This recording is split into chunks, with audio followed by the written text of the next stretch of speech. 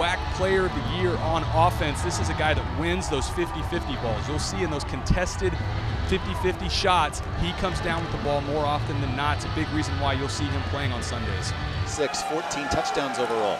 2nd and 10, quick throw, and there is Gipson in the slot.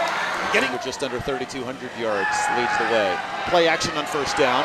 Self going deep for Gipson. Catch made.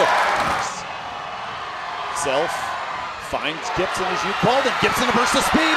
Xavier Gipson still going. Pass midfield, and now SFA with a possible chance here.